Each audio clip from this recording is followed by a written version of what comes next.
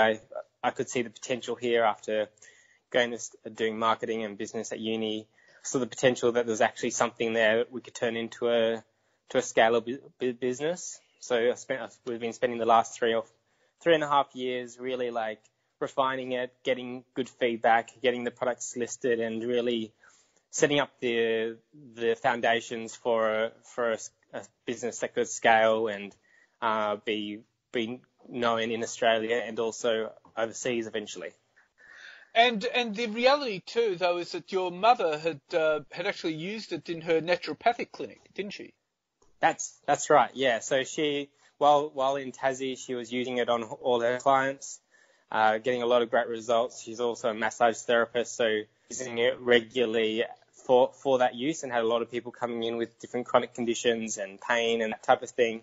And as well as always recommending the regular things like magnesium and glucosamine and a lot of the common things that people find beneficial.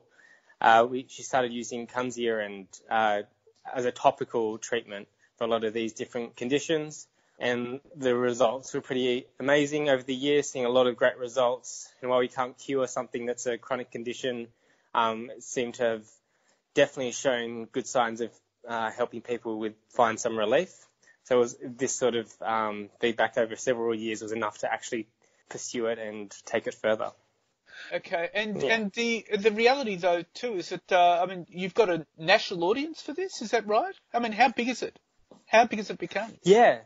Well, it's been quite a ride. So it started off the first couple of years we were very much about like getting that TGA, like the therapeutic, and being able to make these claims around the products and having that validation in the market. And over the last 2 years, we've sold probably close to 20, 30, or 40,000 of our most popular product. And we've got a mailing list of over 20,000 people that constantly are engaging with us and finding a lot of great benefits from our products.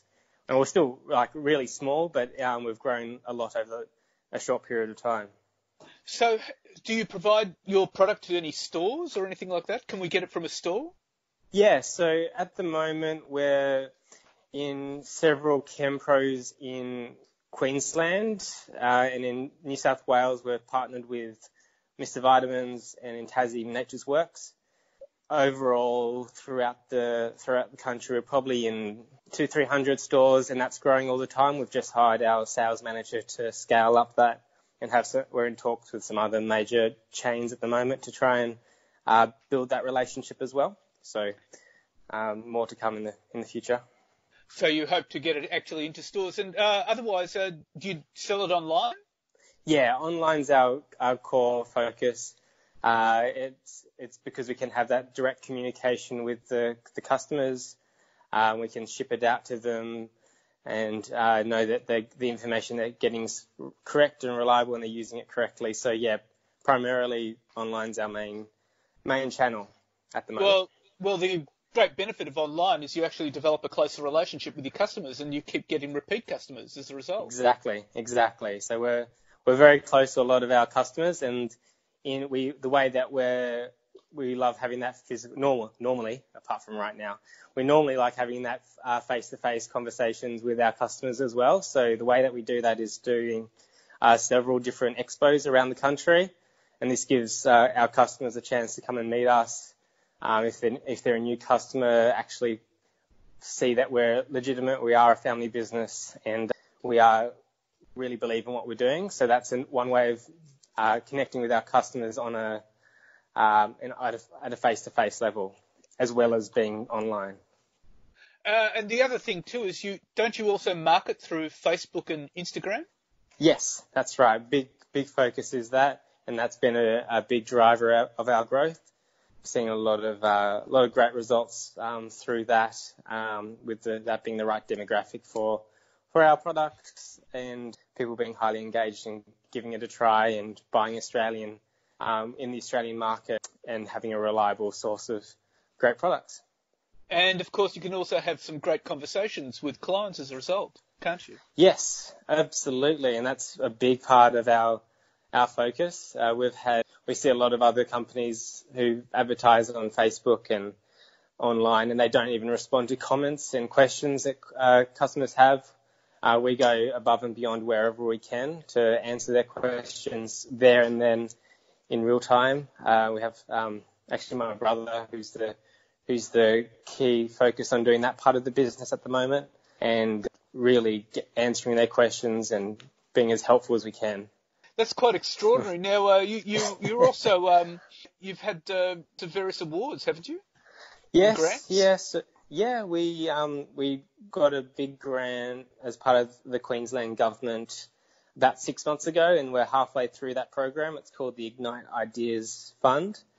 That was pretty rewarding. It was great to get it was almost $100,000 grant money, and that's been fantastic in not only growing our business and building our team over the last 6 months so far, but also in adding credibility to show that a grant application that I completed and submitted was seen as a viable business that they wanted to invest in. So that was really exciting. And then we've also been a recipient of a small business award, a finalist of Small Business Awards this year that was being announced later this month, but that's been postponed to August. And we've got I was a finalist in the Young Business Leader of the Year in Queensland as well. Well, that's quite extraordinary, and this is for a company that was only established 4 years ago. That's right, yeah. So it's been quite a journey, and we're still a really small team until probably 6 or less than 12 months ago. The last 6 months we've started to add a few people to the team, but before then it was really myself and my mum and my brother as well over the last 12 months, but we've started to add a few to the team as demand grows and builds out. And final question, do you see yourself expanding into overseas markets? Definitely. When the time's right, we envision that completely. We decided that we'd focus on the Australian market to start with, build a real strong hold here, and have a really good customer base here. And then when we're ready, we'll start to look at the Asian and American markets. Well, Hayden, it'll be fascinating to watch, and thank you very much for your time. My pleasure. Lovely to speak to you, Leon. And now let's talk to Indeed economist Callum Pickering. Callum, this week we had the unemployment figures, and they went up to 7.4%, and employment actually went down, but there was a big rise in part-time employment. What's your reading of it? Yeah, it was an interesting report. There was a very large increase in employment, the biggest on record. Employment increased by 211,000 people, by far the highest we've ever seen. And yet the unemployment rate increased to 7.4% from 7.1% the month before. There are considerable concerns about the measurement of unemployment right now for a variety of reasons. And so I'm tending to put more emphasis on what's happening with employment and hours worked. And both of those measures were pretty positive in June. Now, we've still got a long way to go before we get back to where we were pre-crisis. While employment did increase 211,000, employment since the crisis began is still down about 660,000. So we still have a long way to go, but it's a step in the right direction. It does suggest that the recovery is underway.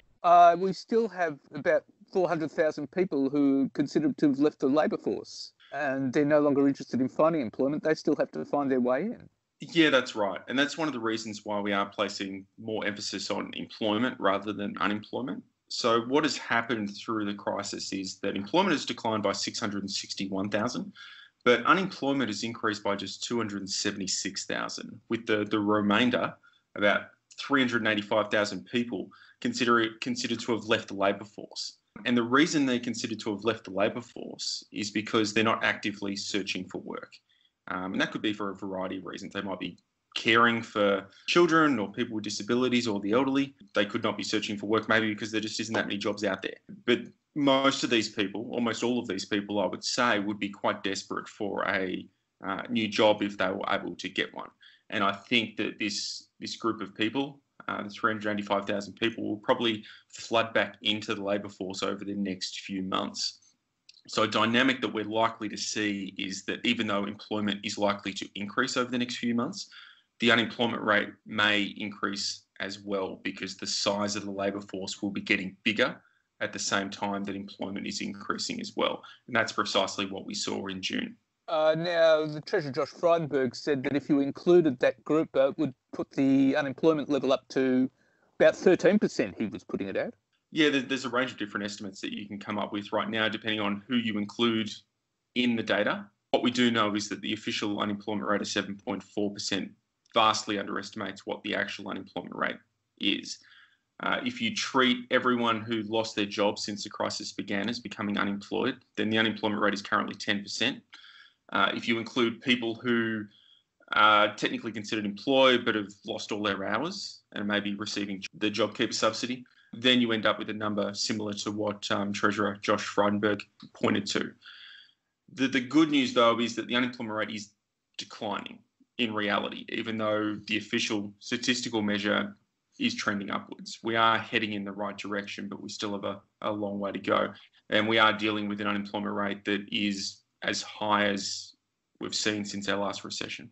And of course, there's all sorts of talk about the Treasurer changing or Treasury changing JobKeeper. Yeah, and that's going to be a really important discussion to have. We don't know what form JobKeeper will take going forward. It's scheduled to end in September, but it will surely be extended in some form. It's just a question of how we go about that. It's unlikely that the policy will remain as is. There might be a reevaluation of which businesses qualify for the policy. It could also potentially be narrowed to certain sectors, because we do know that there are some sectors such as hospitality, arts and recreation, even retail to some degree, that have been hit to a much harder extent than many other industries and maybe in a tougher position as we sort of emerge into our recovery. But I would consider it certain that the JobKeeper subsidy is extended in some form. If by any chance the federal government does weaken the subsidy significantly, I think we would run the risk of falling back into another recession, basically a continuation of the COVID-19 recession, which would be really damaging for the Australian economy and largely undermine all the progress we've made in protecting the economy throughout this crisis. So there's a lot for the Treasurer to be thinking about right now, and the state of the economy both this year and next year depends on it. Of course, there's a lot of issues for businesses as well. I mean, some of them might be struggling anyway and be using JobKeeper, but those employees would be accruing benefits as they go, and the company would still have to pay that out. Yeah, there's been increased discussion about this recently, and I think it's an important issue that we need to bear in mind. The JobKeeper subsidy has done a lot of great work in supporting businesses and households throughout this, but there's sort of the other side of the ledger. There are some businesses that would be in a particularly tough situation due to the benefits that they need to be providing their workers, even though the businesses themselves may not technically be viable right now. One of the consequences of JobKeeper is that there are a number of businesses that may not be viable and may not be viable come September, that are technically continuing to operate because they are receiving that support right now. And as that support dries up, they could be in a really tough situation and may not be able to continue operating. But it's really hard to sort of identify what those businesses are right now, given the distortions that there are across the labour market due to the sheer size of the JobKeeper subsidy. So JobKeeper is actually distorting these measures of labour market conditions, and it's also creating a lot of uncertainty, isn't it, for households and businesses? Yeah, that's right. I mean, in terms of the size of the distortion, the JobKeeper subsidy will account for around 7% of the Australian economy over the June and September quarters. It's a huge policy. And so it can be really difficult to understand precisely what's going on in an economy when you do have the public sector accounting for such a large share of spending, particularly the money that the businesses are paying out. But of course, there's huge uncertainty around what that policy is going to look like, how much support certain industries or sectors will be receiving. And that can be a real concern for both households and businesses alike. Both groups prefer to have a certain degree of certainty when they're making their decisions, whether it be spending decisions from households about what to buy and how much to save, or whether it be how many people to employ or how much money to invest on the business side. So the sooner that the Treasurer and the federal government can get together and provide that certainty for households and businesses, the better. I mean, the other big issue, of course, is that the economic recovery could be slowed down considerably. I mean, we've got a second wave going on in Victoria of the coronavirus, and we've got increasing concerns in New South Wales, and it's spiking over there. And all of that could actually be quite a huge impediment to any recovery, because New South Wales and Victoria are the two engine rooms of the economy. That's right. Victoria is around a quarter of the Australian economy. And of course, with lockdowns already in place, we're going to see employment and economic activity across Victoria decline over the next 6 weeks. By my calculations, with this additional lockdown, I think the Victorian recovery is tracking around 3 months behind the rest of the country. But as concerning as Victoria is, if New South Wales follows suit, then the Australian economy is in a really tough spot. Because if you have a weak Victoria and a weak New South Wales, then you have a weak economy. There's not much that the other states can do to really offset the weakness that would be occurring in those states. So certainly we, fingers crossed that New South Wales can avoid that second wave, that the number of cases they have doesn't increase materially from where it currently is. Because a weak Victoria is already a bad enough situation for us as we do enter this recovery phase, and we can't afford to lose New South Wales as well. So what that means is, though, that Victoria and to a certain extent New South Wales will be an impediment to any recovery, and it will slow it down, won't it? Well, Victoria certainly will. New South Wales is still 50-50, I guess. Fingers crossed that they do avoid a damaging second wave and can continue on their path of recovery that they have been on for the past couple of months.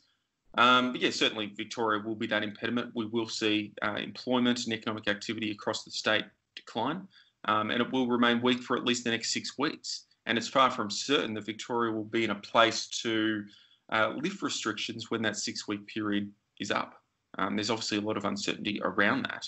And now that the genie's out of the bottle, containing the spread is now much more difficult. It's in the community. There's a range of cases that they don't know where it's coming from, and they don't know who people have been interacting with. And so it's going to be much tougher this time to bring the spread down, because the first wave was mostly through overseas travellers. It was mostly through the Ruby Princess, and the tracing of it was so much easier. Whereas this time we could be looking at a situation where the lockdown persists for many months, as opposed to the 6 weeks that's been publicly put in place. Well, that would also mean that with the government looking to modify the JobKeeper subsidy, it will create a lot of uncertainty, and the government will have to be very mindful of all of this when it's framing the new JobKeeper.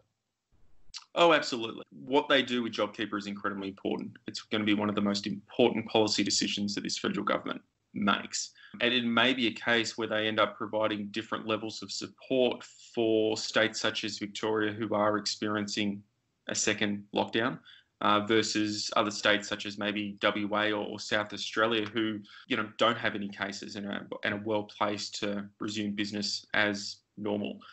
So the JobKeeper subsidy could certainly change a lot over the next few months in terms of size and scope and where it's being applied.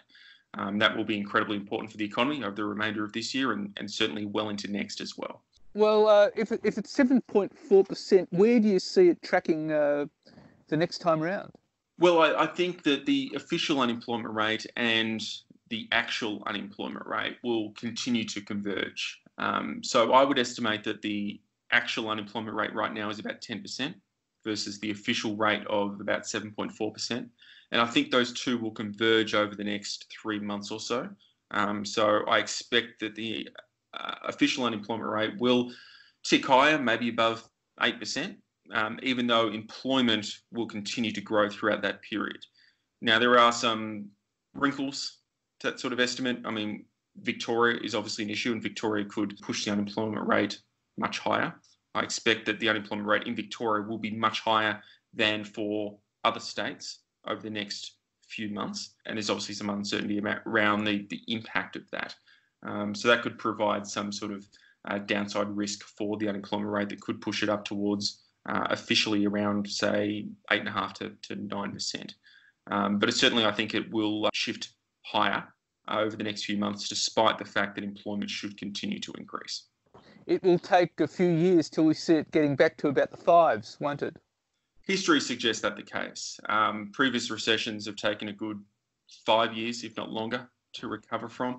The COVID-19 situation may be a little bit different because of the unique characteristics of this recession, but certainly we shouldn't expect the economy to rebound to what it was pre-crisis in the near term. I think that's an unrealistic expectation, particularly given the COVID-19 will stick with us in some way, shape or form for some time to come, whether it be domestically through what's happening in Victoria and to a lesser extent in New South Wales, or it be the impact that it's having upon the global recovery, because the global recovery is not going particularly well, and that will naturally impact on Australia as well. So it could very well take a good 3 to 5 years for us to see an unemployment rate down at that low fives again.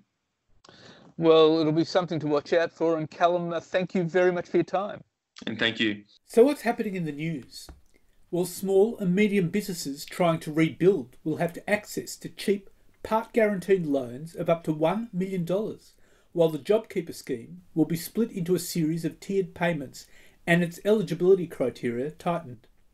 The measures were among those announced in Thursday's economic statement that revealed record debt and deficit forecasts driven by alarming drops in revenue and massive increases in spending.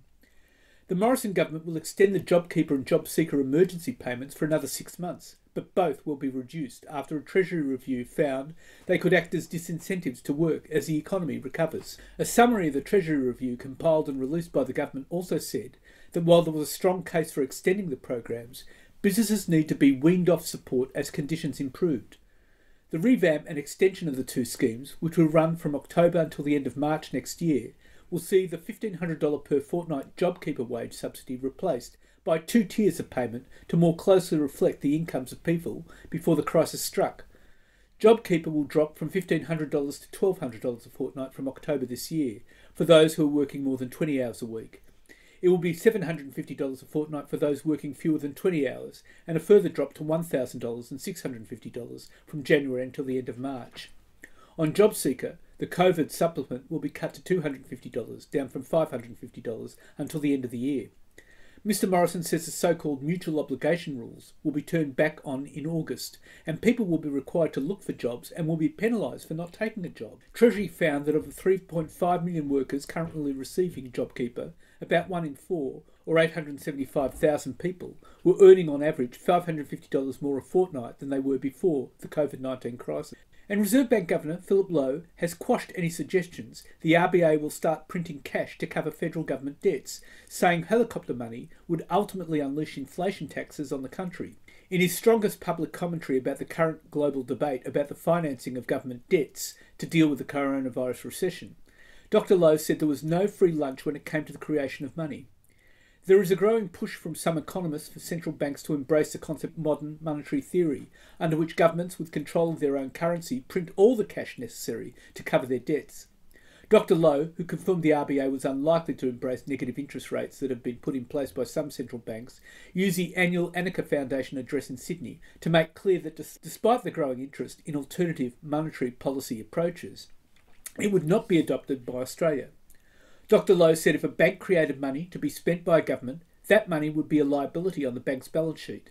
If the economy responded to the extra money with higher inflation and the central bank was unable to lift interest rates to curb it, then an inflation tax would be paid by the community as people face higher prices for everyday goods and services. And authorities will crack down on the way businesses comply with COVID-19 restrictions. After it was revealed that 80% of Victoria's cases since mid-May have been driven by people getting the virus at work. The government has corralled WorkSafe, the Victoria Police and the state's public health team to ensure that workplaces are obeying Stage 3 restrictions, including working from home where possible. The renewed focus on employers follows a COVID-19 outbreak at national law firm HWL Ebsworth's Collins Street office, where at least 6 employees have the virus. And Australian agriculture is way off the pace as it looks to boost farm gate production to $100 billion a year by 2030 and is falling behind major competitors in investment, productivity gains and research, according to a major study into the sector's prospects of reviving the economy in the recovery from COVID-19. The The Agribusiness Australia commissioned analysis found the nation's farmers were at least 6.3% below the growth trend required to hit $100 billion by 2030, and in danger of falling down the ranks of the world's leading food and fibre producers. And luxury is so last year, as consumers do without. Consumers say COVID-19 has made them more cautious about spending on premium and luxury products, with many willing to spend less on packaged food, alcohol, apparel and cosmetics, according to a survey of spending habits by consulting firm BCG. People plan to spend less on holidays and travel, concerts and cinemas, luxury products, jewellery, footwear and accessories, makeup and clothing, and more on food and groceries, apps and video games and household cleaning and home repair products over the next 6 months, according to the latest COVID-19 Australian Consumer Sentiment Snapshot. The research confirmed retailers' fears that consumers will be more value conscious after the pandemic, with respondents saying they were likely to trade down and seek value for money when buying clothing, beauty products, packaged food and alcohol. This was in line with an EY survey this month which found cost-conscious consumers had driven a resurgence in demand for private label or home brands. However, the BCG survey found consumers were prepared to trade up for products such as personal care, fresh food and medicine, and to support local businesses and sustainable causes. The survey also confirmed the shift to online shopping, with 9% of respondents making their first online purchase during the pandemic and 33% shopping online more than they did before COVID-19. More than 40% of millennial women intended to increase spending online. And the COVID-19 pandemic is going to have long-lasting consequences on consumer habits, with nearly half of Australians expecting the coming years to lead to a heavy financial burden. The changing consumer attitudes and behaviours mean brands will need to rethink the way they market and sell to match the coronavirus-hit world and the recovery. According to a report, Brand New Australia, by research agencies The Lab and Nature, 48% of Australians expect the next few years to be financially difficult. 44% won't be able to relax until there's a vaccine. 65% believe the COVID-19 pandemic is a reset needed to reevaluate how we live our lives.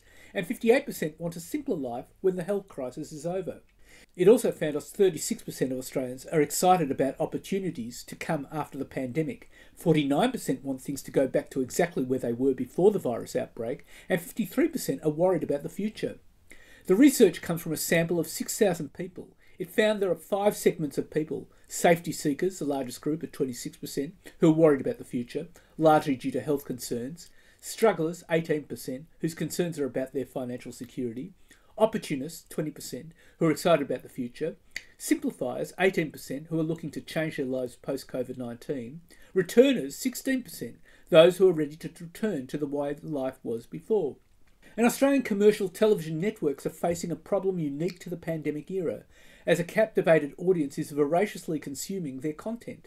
Advertising revenue is plummeting. Aussie networks are reporting a big dip in ad revenue for the second quarter of this year, as advertisers, spooked by low consumer confidence and a weak economy, slashed spending. 7, 9 and 10 logged a combined $465 million in advertising over the past 3 months, which was 33% less than the same time last year. And using ABS and federal government data, Deloitte Access Economics estimates around 240,000 businesses in the hospitality, professional services and transport industries in particular are at high risk of failure come September. That's nearly 10% of all Australian businesses.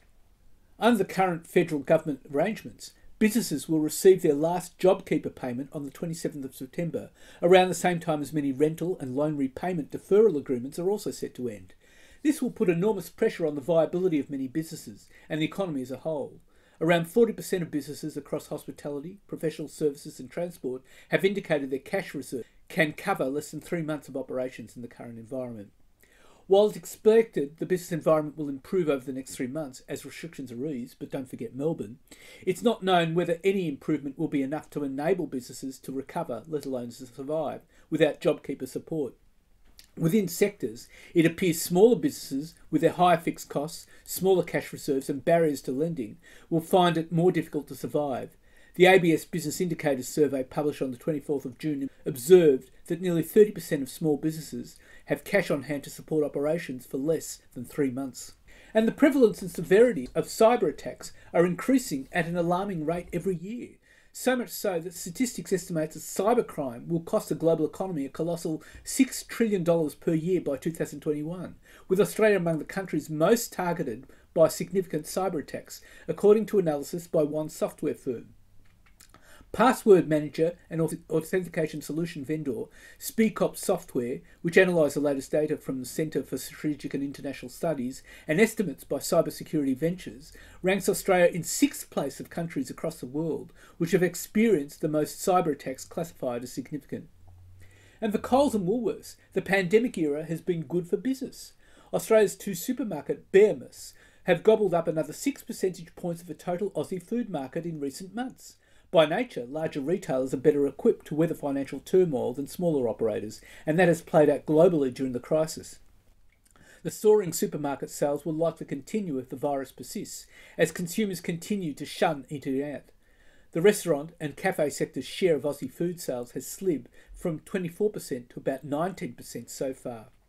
And construction of utility-scale renewables projects, new public transport infrastructure and the restoration of threatened ecosystems could see as many as 76,000 new jobs created during Australia's COVID-19 recovery. A new report from the Climate Council and consulting firm Alpha Beta says projects include organic waste management, energy-efficient improvements in existing buildings, and new urban green spaces to help secure the best value for government stimulus dollars, helping re-engineer the national energy system and renew key industries. Alpha Beta economist Andrew Charlton, a key economic advisor to Labor Prime Minister Kevin Rudd during the global financial crisis, highlighted projects in regional areas and sectors with the greatest number of job losses. The report also prioritised jobs that would require minimal worker retraining to enable rapid re-employment of laid-off workers during the recession and faster action to address damaging climate change. A third of the job openings would be in occupations requiring either on-the-job training or less than 12 months of formal education. About 27% of the jobs are specialist roles, while 40% would require 1 to 3 years of training. Under the $22 billion plan, major policy opportunities across 12 areas would represent 76,000 potential new jobs created over 3 years. About 70% of the jobs would be in construction and administrative services, sectors already with combined cuts of 80,000 jobs due to COVID-19, while 40% of the jobs would be based in regional areas. The report shows Australia's national jobs shortfall is worsening, with the percentage of the workforce looking for more hours than they now have increasing from 3.3% in 1985 to 10.6% in 2020. And Kogan.com has reported a more than 100% increase in its gross profit through the first quarter compared with a year ago, with strong sales and customer increases driving the result. The company reported gross sales in the fourth quarter grew by more than 95% compared with the fourth quarter in 2019, while gross profit grew by more than 115% and adjusted EBITDA rose by more than 149%. And controversial security company Paladin made a profit of $1.3 million a week from its refugee contracts on Manus Islands, according to court documents. The revelations, tabled as part of a dispute between former director Ian Stewart and Paladin, will refocus attention on the contract, which was the subject of questions in federal parliament, Senate estimates hearings, and a report by the Auditor General. And Bauer Media Australia has announced it will close 8 of its magazine titles: Harper's Bazaar Australia, Elle Australia, InStyle, Men's Health Australia, Women's Health Australia, Good Health, NW and OK Australia. The publications were put on pause and staff was stood down back in May due to travel restrictions and declining advertising revenue caused by COVID-19. And Ardent Leisure Group is facing potential fines of up to $4.5 million after being charged over the deaths of 4 people at its Dreamworld theme park in 2016. The listed company confirmed in a statement to the ASX on Monday that the Queensland Work, Health and Safety Prosecutor has filed 3 charges against its subsidiary company, Ardent Leisure Limited, the operator of Dreamworld. All 3 charges are Category 2 charges for alleged breach of Section 32 of the Work Health and Safety Act 2011. Each charge carries a maximum penalty of $1.5 million. The charges come after a coronial inquest earlier this year found the deaths of the tourists to Australia's biggest theme park were avoidable. Coroner James McDougall said Ardent Leisure was responsible for systemic safety failures at its popular Gold Coast theme park.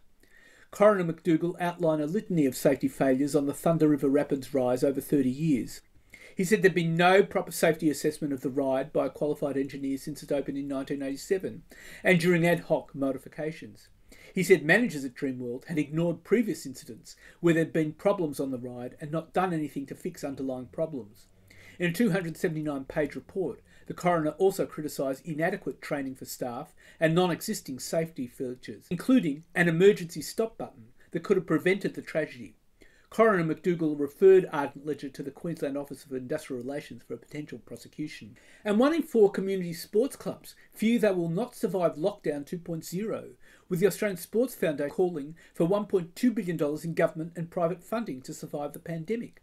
Lindy Murphy, president of the Melbourne University Lightning, which are part of the elite Victorian Netball League, said they were experiencing massive financial pressure. She has foregone any payment and coaches have taken a 25% pay cut. And that's it for this week.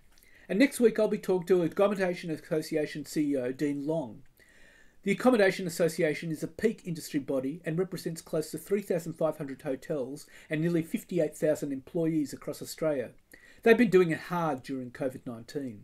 And I'll be talking to RMIT Professor Sinclair Davidson about Treasurer Josh Frydenberg's latest budget outlook. In the meantime, you can find me on Twitter at TalkingBizBRZ, on Facebook and on LinkedIn. And if you want, leave a comment. Wishing you all a safe